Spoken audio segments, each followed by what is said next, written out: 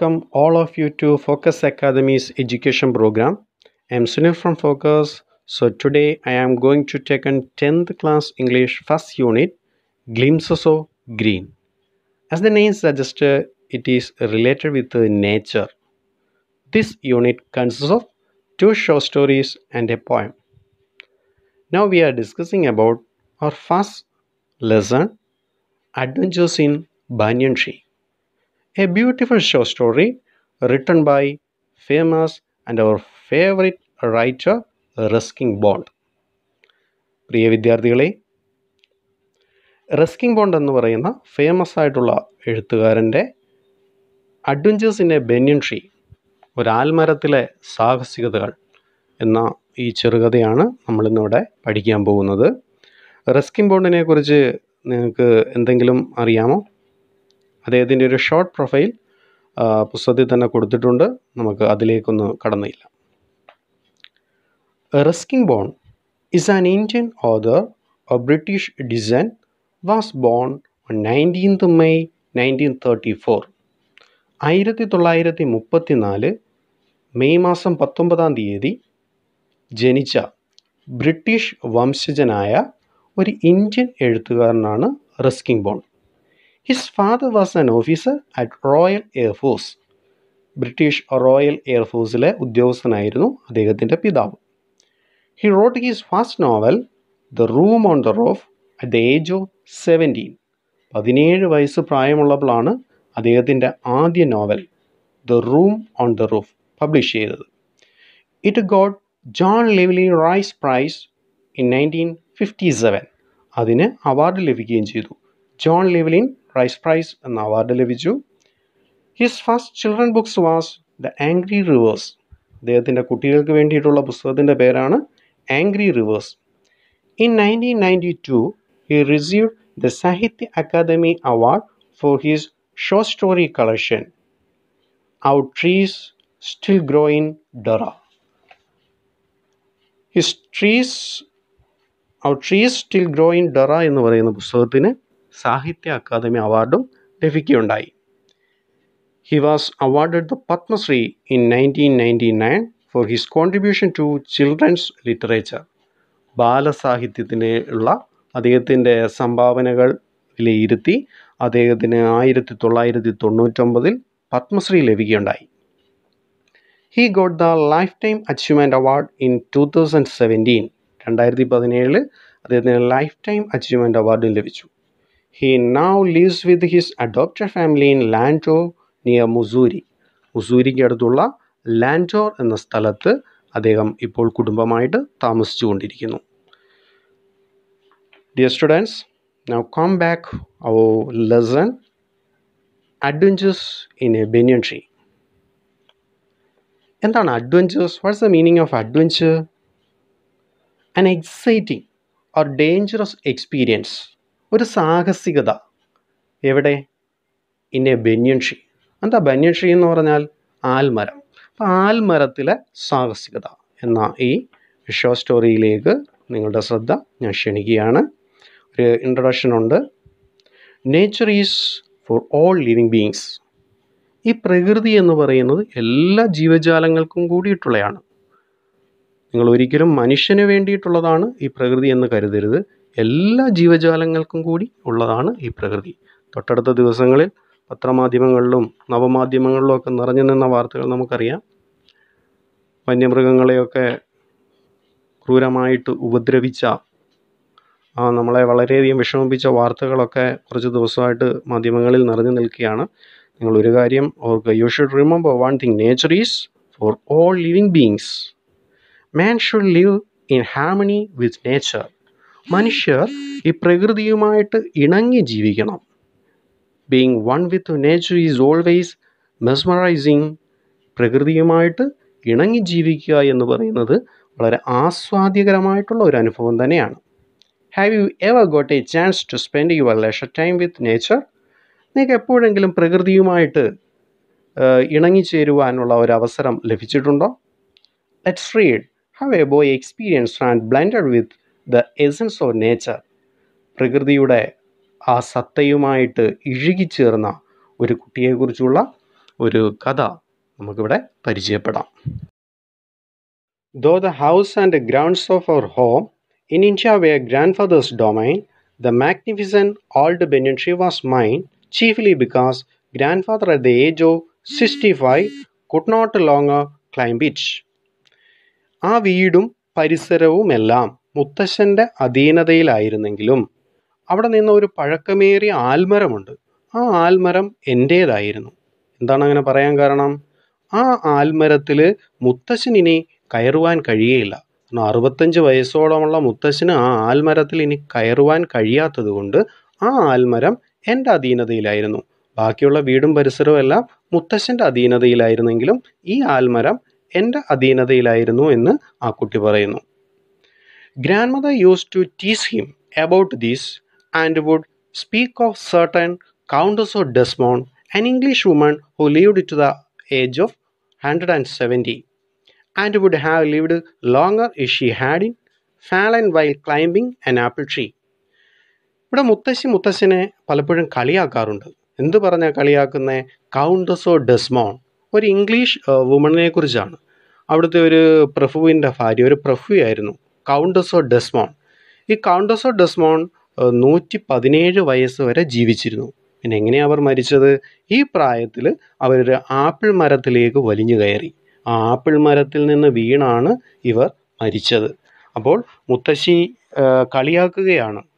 അവർ ജീവിച്ചിരുന്നേനെ, കുറച്ചു കാലം കൂടി അവർ ജീവിച്ചിരുന്നേനെ. എങ്ങനെയായിരുന്നെങ്കിൽ?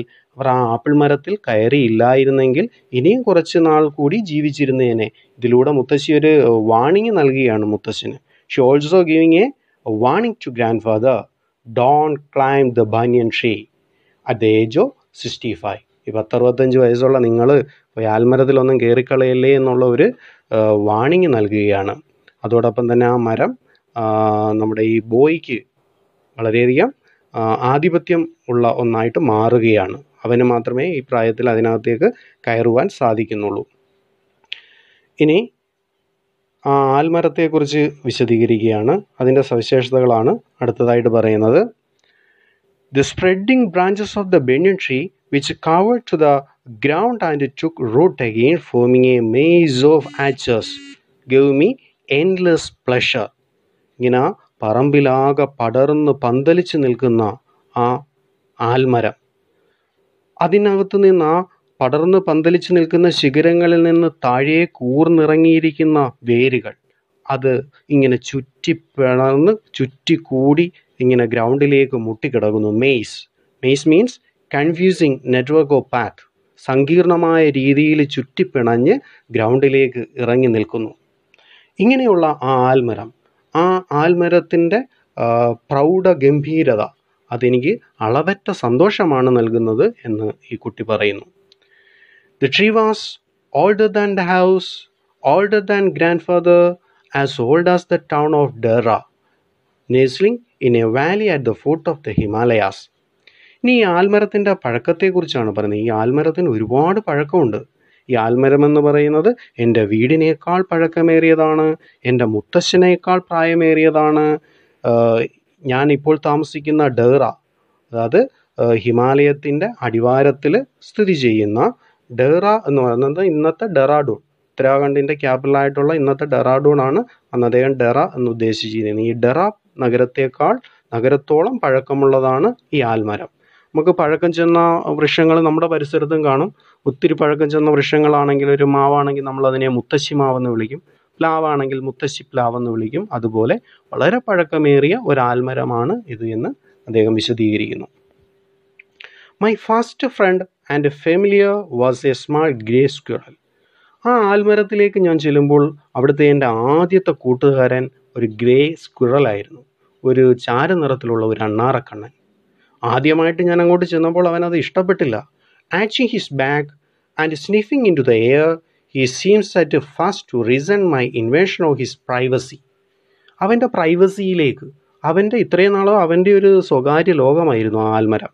ആ സ്വകാര്യതയിലേക്ക് ഇൻവേർഷൻ ഞാൻ കടന്നു ചെന്നപ്പോൾ എൻ്റെ ആ കടന്നു കയറ്റം അവൻ ഇഷ്ടപ്പെട്ടില്ല. അവൻ്റെ മുതുക് വളച്ച് arching his back and sniffing in to the air, വായുവിലേക്ക് ചീറ്റി, അല്ലെ വായു ശക്തിയായിട്ട് വലിച്ചെടുത്ത് അവൻ്റെ പ്രതിഷേധം പ്രകടിപ്പിച്ചു. Resent. What is resent? Resent means to feel angry. ദേഷ്യം തോന്നുക. അപ്പം അവൻ്റെ ആ സ്വകാര്യതയിലേക്ക് കടന്നു ചെന്നപ്പോൾ അവന് വല്ലാത്ത ദേഷ്യം തോന്നി, അസ്വസ്ഥത തോന്നി. അതവൻ പ്രകടിപ്പിച്ചു. But when he found that I did not am myself with the കാറ്റപോൾട്ട് or A gun he became friendlier. എന്നാൽ അധികം താമസിയാതെ അവൻ ഞാനുമായിട്ട് മെല്ലെ ഇണങ്ങി വന്നു.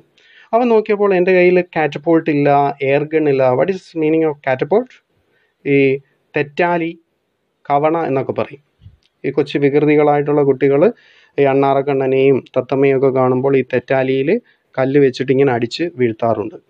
എന്നാൽ എൻ്റെ കയ്യിൽ അങ്ങനെയുള്ള കാറ്റപോൾട്ടും എയർ ഗണ്ണും ഒന്നും ഇല്ലെന്ന് മനസ്സിലായപ്പോൾ അവൻ മെല്ലെ മെല്ലെ ഞാനുമായിട്ട് അടുപ്പം, അല്ലെ അവൻ കാണിച്ചിരുന്ന ആ ദേഷ്യം ഇല്ലാതായി.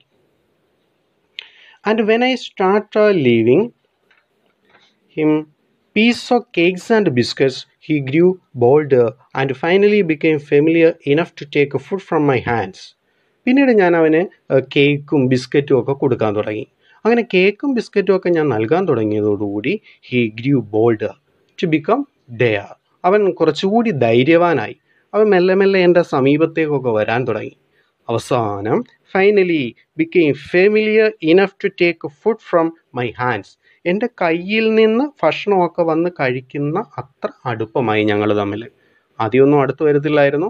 പിന്നെ ബിസ്ക്കറ്റും കേക്കും കൊടുത്ത് ഇപ്പം അത് ഇഴഞ്ഞെൻ്റെ കൈകളിലേക്ക് വരെ എത്താൻ തുടങ്ങി. എൻ്റെ കയ്യിൽ നിന്ന് വന്നിരുന്നിട്ട് ബിസ്ക്കറ്റും കേക്കും ഒക്കെ കഴിക്കുന്ന അത്ര അടുപ്പമായിട്ടുണ്ട് ഇപ്പോൾ ഞങ്ങൾ തമ്മിൽ. നെക്സ്റ്റ് പാര. Before long he was delving in to my pockets and helping himself to what ever he could find.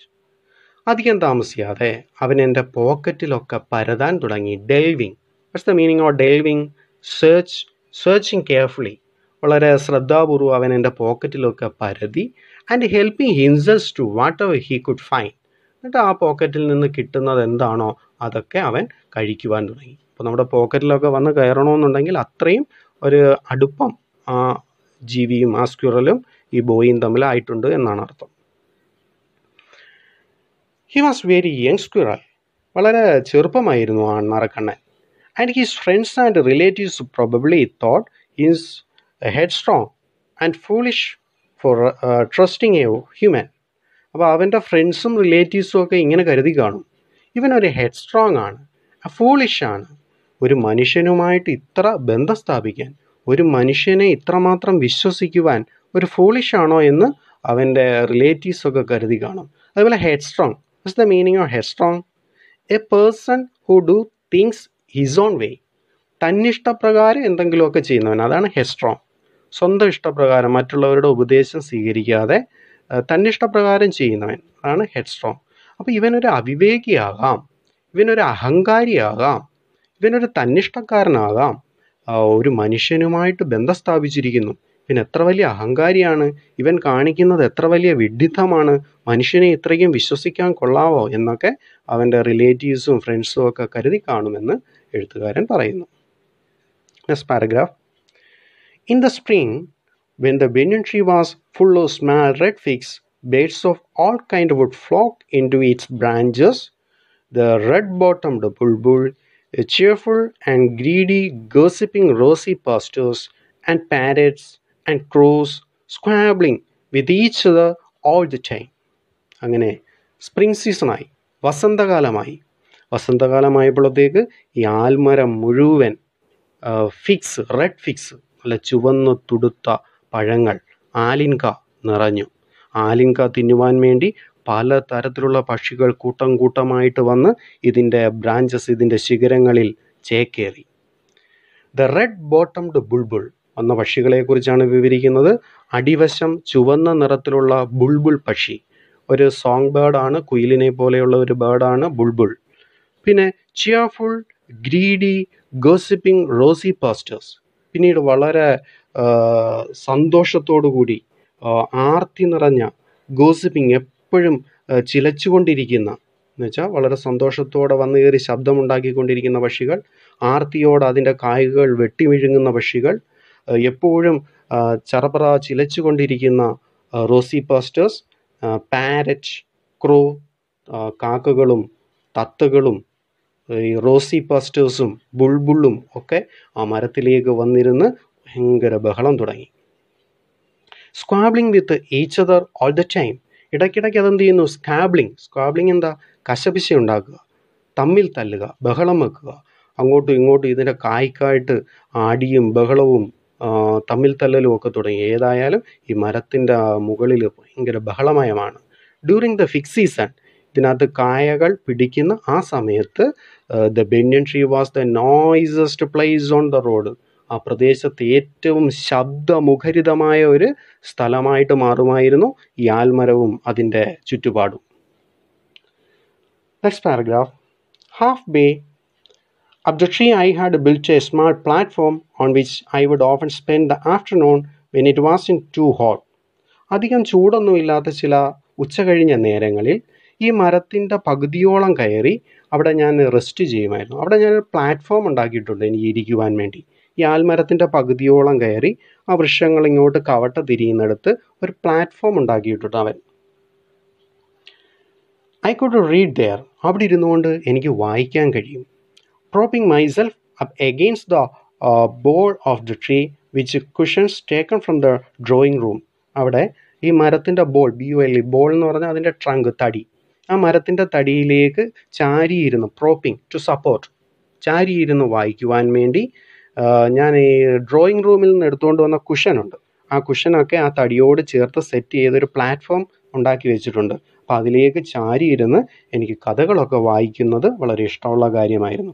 എന്തൊക്കെ കഥയാണ് അവൻ വായിക്കാറുള്ളത്? താഴെ വിവരിച്ചിട്ടുണ്ട്. Treasure island, Huckleberry fin, the Mowgli stories and the novels of Edgar rice Burrow and Lucia may ആൽക്കോട്ട് made up my bag of very mixed reading. എൻ്റെ bag എന്ന് പറയുന്നത് ഒരു പുസ്തകങ്ങളുടെ കലവറയായിരുന്നു. പലതരത്തിലുള്ള കഥകൾ നിറഞ്ഞ ആ പുസ്തകങ്ങൾ ഞാൻ അവിടെ ഇരുന്നുകൊണ്ട് വായിക്കാറുണ്ടായിരുന്നു. പിന്നെ I did not feel like reading. ചിലപ്പോഴൊക്കെ എനിക്ക് റീഡിങ് എന്ന് പറയുന്നത് അത്ര ചിലപ്പോൾ താല്പര്യം തോന്നാത്ത ചില സമയമുണ്ട്. വായനയോട് താല്പര്യം തോന്നാത്ത ആ സ്ഥലം എനിക്ക് ബോറ് അടിക്കുമ്പോൾ I could look down through the Benny leaves at the world below at your grandmother hanging up or taking down the washing, at the cook quarreling with the fruit vendor, or at the grandfather grumbling at the high Indian marigolds which insist on springing up all over his very English garden. എനിക്ക് വായിക്കാൻ താല്പര്യമില്ലാത്ത സമയങ്ങളിൽ ആ banyan ട്രീയുടെ ഇടതൂർന്ന് നിൽക്കുന്ന ഇലപ്പടർപ്പുകൾക്കിടയിലൂടെ ഞാൻ എൻ്റെ താഴെയുള്ള ലോകത്തെ നോക്കിക്കാണും. ഞാൻ ആ ആൽമരത്തിൽ നിന്ന് താഴേക്ക് നോക്കുമ്പോൾ എന്തൊക്കെ കാഴ്ചകളാണ് കാണുന്നത്? എൻ്റെ ഗ്രാൻഡ് മദർ തുണി കഴുകി അയയിലിങ്ങനെ വിരിക്കുന്നു, തുണി തിരിച്ചിടുന്നു. അതേപോലെ ഞങ്ങളുടെ cook, പാചകക്കാരൻ, quarrelling with a fruit vendor, ഒരു ഫ്രൂട്ട് വെണ്ടറുമായിട്ട് നിന്ന് വഴക്കിടുന്നു, അല്ലെ വില പേശുന്നു. Vendor means A person who cells things. സാധനങ്ങൾ വിൽക്കുന്ന ആളെയാണ് വെണ്ടർ എന്ന് വിളിക്കുന്നത്. ഇവിടെ ഫ്രൂട്ട് വെണ്ടറാണ് പഴക്കച്ചവടക്കാരൻ. അയാളുമായിട്ട് വിലപേശുന്ന കുക്കിനെ കാണുന്നു. അതേപോലെ ഗ്രാൻഡ് ഫാദർ പിറുപിറുക്കുന്നു. എന്താണ്, ആരോടാണ്? Indian marigold. ഇന്ത്യൻ മേരിഗോൾഡ് എന്ന് പറയുന്ന ചെടി, അത് എന്ത് കുറ്റമാണ് ചെയ്തത്? ഇൻസിസ്റ്റർ on springing up all over his very English garden. അദ്ദേഹം നന്നായിട്ട് നട്ടു പരിപാലിച്ചിരിക്കുന്ന അദ്ദേഹത്തിൻ്റെ ആംഗലേയ പൂന്തോട്ടത്തിലേക്ക് പടർന്നു കയറിയ ഇന്ത്യൻ മേരിഗോൾഡിനെ നോക്കി പിറുപിറുക്കുന്ന മുത്തശ്ശനെയും ഈ മുകളിൽ ഇരുന്നുകൊണ്ട് കുട്ടി കാണുകയാണ്. അവൻ്റെ ലോകമായിട്ടുള്ള ആൽമരത്തിൽ ഇരുന്നു കൊണ്ട് അവൻ താഴേക്ക് നോക്കുമ്പോൾ കാണുന്ന കാഴ്ചകളാണ് തുണി വിരിച്ച് ഉണക്കാനിടുന്ന മുത്തശ്ശിയെ, ഫ്രൂട്ട് വെണ്ടറുമായിട്ട് തർക്കിക്കുന്ന കുക്കിനെ, അദ്ദേഹത്തിൻ്റെ മനോഹരമായിട്ടുള്ള ഇംഗ്ലീഷ് പൂന്തോട്ടത്തിലേക്ക് പടർന്നു കയറുന്ന ഇന്ത്യൻ ചെടികളോട് പിറുപിറുക്കുന്ന മുത്തശ്ശനെ ഒക്കെ അവിടെ ഇരുന്നുകൊണ്ട് കാണുകയാണ്. Usually nothing very exciting happened while I was in the banyan tree. ഞാൻ ആ ബനിയൻ ട്രീയിലിരിക്കുമ്പോൾ, ആ ആൽമരത്തിലിരിക്കുമ്പോൾ പ്രത്യേകിച്ചുള്ള സംഭവ വികാസങ്ങളൊന്നും ഉണ്ടായില്ല. But on one particular afternoon, എന്നാൽ ഒരു പ്രത്യേക ദിവസം, ഉച്ച കഴിഞ്ഞ നേരം, I had enough excitement to last me through the summer. ആ വേനൽക്കാലം മുഴുവൻ എൻ്റെ ഓർമ്മയിൽ നിലനിൽക്കുന്ന വളരെ ജനകമായിട്ടുള്ള ഉദ്യോഗഭരിതമായിട്ടുള്ള ഒരു സംഭവം ഉണ്ടായി. എന്താണ് ആൽമരത്തിൽ അവൻ ഇരിക്കുമ്പോൾ അവിടെ സംഭവിച്ച ആവേശകരമായിട്ടുള്ള ആ സംഭവം എന്നത് നമുക്ക് അടുത്ത ക്ലാസ്സിൽ ഡിസ്കസ് ചെയ്യാം. ഒരു 7-8 പാരഗ്രാഫോളം നമ്മളിപ്പോൾ കവർ ചെയ്തിരിക്കുകയാണ്. ഇതിനെ ബേസ് ചെയ്ത് നിങ്ങളൊരു വർക്ക് ചെയ്ത് അയച്ചു തരണം. ഈ പാരഗ്രാഫുകളെല്ലാം നന്നായിട്ട് വായിക്കുക.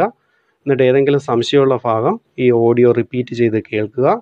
അതിനുശേഷം ഓരോ പാരഗ്രാഫിൽ നിന്നും 1-2 ചോദ്യം ക്വസ്റ്റ്യൻസ് ഉണ്ടാക്കി അതിൻ്റെ ആൻസർ കൂടി എഴുതി നേരത്തെ തന്നിട്ടുള്ള വാട്സാപ്പ് നമ്പറിലേക്ക് സെൻഡ് ചെയ്യുക. ക്വസ്റ്റ്യൻസ് തയ്യാറാകുമ്പോൾ ഈ സൈഡിൽ തന്നിട്ടുള്ള സ്കഫോൾഡ് ക്വസ്റ്റ്യൻസ് ഒന്നും വേണ്ട. നിങ്ങൾ സ്വയം ഉണ്ടാക്കുന്ന ക്വസ്റ്റ്യൻസും അതിൻ്റെ ആൻസറുമാണ് എനിക്ക് കാണേണ്ടത്. ഇപ്പോൾ ഒന്നാമത്തെ പാരഗ്രാഫ് ചെക്ക് ചെയ്യുകയാണെങ്കിൽ ഒരുപാട് ക്വസ്റ്റ്യൻ അതിൽ നിന്ന് തന്നെ കിട്ടും. ഗ്രാൻഡ് ഫാദറിൻ്റെ അധീനതയിലുണ്ടായിരുന്ന സ്ഥലം, കുട്ടി കൈയടക്കിയ സ്ഥലം, ആലിൻ്റെ പ്രത്യേകതകൾ, കൗണ്ടസ് ഓഫ് ഡെസ്മോണ്ടിനെ കുറിച്ച്, അങ്ങനെ ഒരുപാട് ചോദ്യങ്ങൾ. എക്സാമ്പിൾ പറയുകയാണെങ്കിൽ what happen the countess of ഡെസ്മോണ്ട്, what give the author endless pleasure, എഴുത്തുകാരന് അളവറ്റ സന്തോഷം നൽകിയ കാര്യങ്ങൾ എന്തൊക്കെയാണ്, കൗണ്ടസ് ഓഫ് ഡെസ്മോണ്ടിന് എന്ത് സംഭവിച്ചു, who was the first front of the author, ഓതറിൻ്റെ ആദ്യത്തെ ഫ്രണ്ട് ആരായിരുന്നു, how was the reaction of the squirrel. ഇങ്ങനെ ഒരുപാട് ചോദ്യങ്ങൾ ഇതിൽ നിന്ന് കണ്ടെത്താവുന്നതേ ഉള്ളൂ. അങ്ങനെ ഒരു 7 ചോദ്യമെങ്കിലും കുറഞ്ഞത് നിങ്ങൾ ഇതിൽ നിന്ന് ഉണ്ടാക്കി എൻ്റെ ആൻസർ കൂടി ചേർത്ത് അയച്ചു തരേണ്ടതാണ്. പുസ്തകം നന്നായിട്ട് വായിക്കുക. ആദ്യമായിട്ട് പരിചയപ്പെടുന്ന വാക്കുകളുടെ എല്ലാം മീനിങ് കുറിച്ച് വെക്കുക. All the best. Thank you.